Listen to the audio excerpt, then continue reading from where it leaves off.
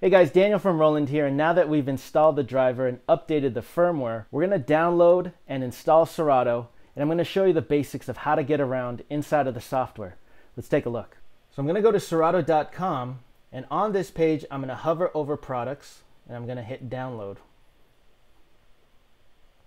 Now I'm already logged into the website, so I'm going to click download version 2.2, which is the latest as of this video, and it's automatically going to download.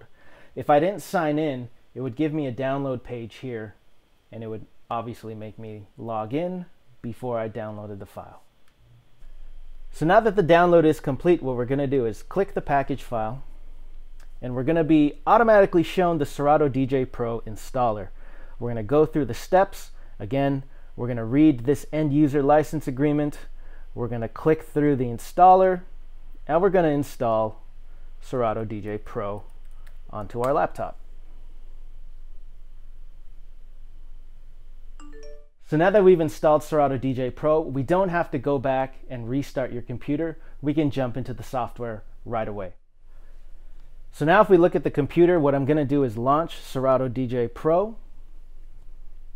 So when we open the software, it's going to say, hey, try Serato DJ Pro. You get a 14-day free trial. Click here now.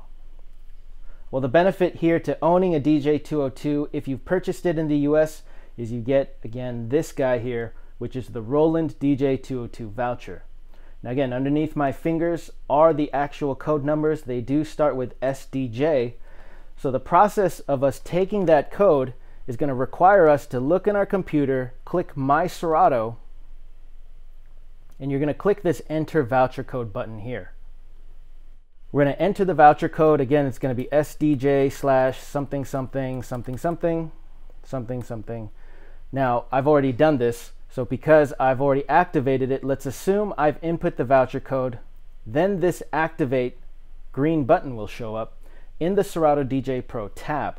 So I'm going to hit Activate. But while I'm here, because I have all of these other plugins as well, I'm going to click Activate Now. Now, of course, you're going to have to log in. You'll need internet access in order to do this, so just take note of that. So now that we've activated Serato DJ Pro, if you look on the software, you now have these two jog wheels that show up. And what these two jog wheels signify, if you look on the controller, is that you have a left deck, which is going to be deck 1, and a right deck, which is going to be deck 2. So those numbers correspond here if we look back in our software and you see the numbers 1 on the far left in the upper left corner, and then the 2 in the upper right corner. If your screen doesn't look exactly like mine, it may be because you haven't selected the same waveform view as me. Now what does that mean? Is that if you go back to this upper left hand corner, you have this drop down menu, and it'll say things like vertical, horizontal, extended, stack, or library. And as we click these different views for the waveforms to pop up, now what do I mean by a waveform? Let's just load in any song right now. The waveform is the actual sine waves of that song. So here's the vertical. This is more of a traditional Serato Scratch Live view. So if you've been using Serato for a long time, this view is going to be comfortable for you. There's a horizontal view. My favorite is the extended horizontal because you see a bit more of the waveform.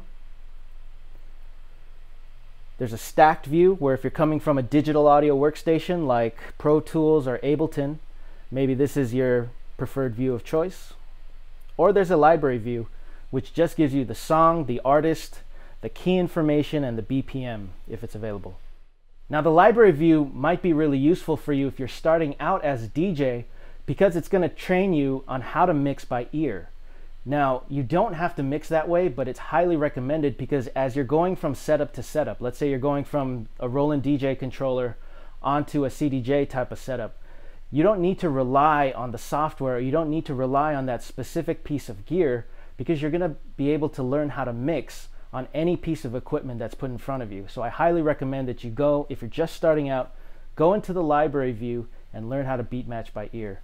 So we're going to go back into the software now. I'm going to go back to the extended view since this is my typical setup. And as we load a song, you're going to notice that you have this 8-button configuration here. These are what are called our hot cues, and we're going to learn about that more in a future video.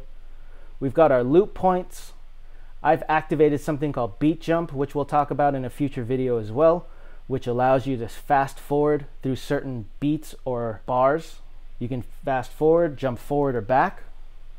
You'll see the tempo information. You'll see at what range you're at, because you can be at +8, ±16, or ±50. And then in this section here is what's called the crate section. And if you don't know why it's called a crate, well, back in the day as a turntable DJ, what you would have to do is take a milk crate and fill that milk crate with vinyl records.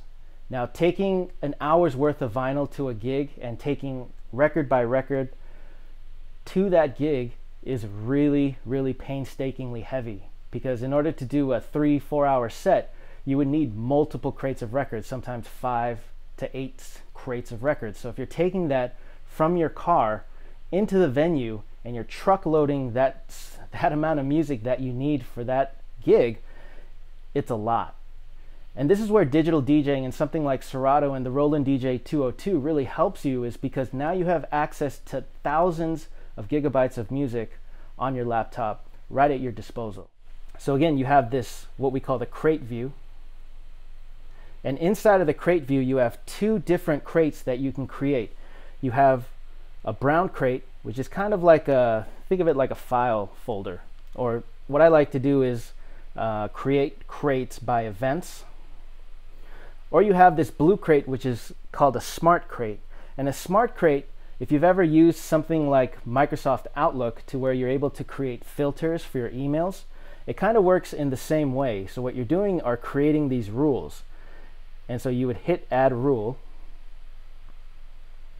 And let's say you have an artist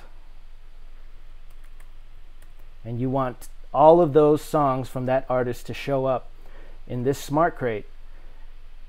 You can say contains or doesn't contain. However you want to do it, you can do it by genre, whatever. But once you click save, now you're going to see all those songs with that particular artist that you typed in, and it's going to automatically give you all of those songs. And let's say you create a smart crate, but you want to change the parameters. Well, you can do that as well. So if you click a smart crate, you'll see this edit button pop up. And what you can do in the edit button is either delete the rule by pressing the X button, or you can add an additional rule. And again, you can do it by BPM, you can do it by artist, you can do it by genre, whatever, what have you. If you want to delete a crate, you hold Command and delete. So I'm going to get rid of my smart crate, and now we're going to have just this brown crate called crate 1. I'm going to rename this crate to DJ-202 video. So now that I have a blank DJ-202 video crate, I'm going to pretend that this crate here is my iTunes crate. And what I can do is click and drag any number of songs into this new crate that I've just created. Or what I can do is select multiple songs by holding Shift and pressing the down arrow, highlighting however many songs I want. Then I can click and drag these into that new crate that I've just created. So now in the software, we're going to click the DJ-202 video crate, and these are going to be all the songs that we're looking for. If there are particular songs in this, what we call the library view, if we're wanting to delete songs, we're going to hold Command or Control if we're on Windows, and then we're going to hit the delete key to delete files out of this new crate that I've just created. So now that we know the basics of how to get around inside of Serato, we're going to start to get into the hardware and get into the details of what each part of the hardware does. But before we do, I'm going to highly recommend that you go ahead onto roland.com/backstage, and that's going to be at the link below. And what I'm going to recommend you do is to register your product. And what you get with product registration are 2 bonus items. You get a 3-month subscription to what's called BPM Supreme, and what that's going to allow you to do is get access to what we call a digital record pool. And what that is, it's basically a website that has all the latest hits, and it even has classics. And what you can do is download and build your library if you're a new DJ, or reinforce your library if you're a DJ that might not have done this for a while. Now you can do that, or what'll happen is you'll get a link to what's called Roland DJ Cloud Academy. And that's a live interactive course taught by a Roland product specialist that's going to teach you a bit more of the ins and outs than what we're going to be talking about in this video series. So in the next video again, we're going to be talking about how to get around on the hardware. I'll see you then.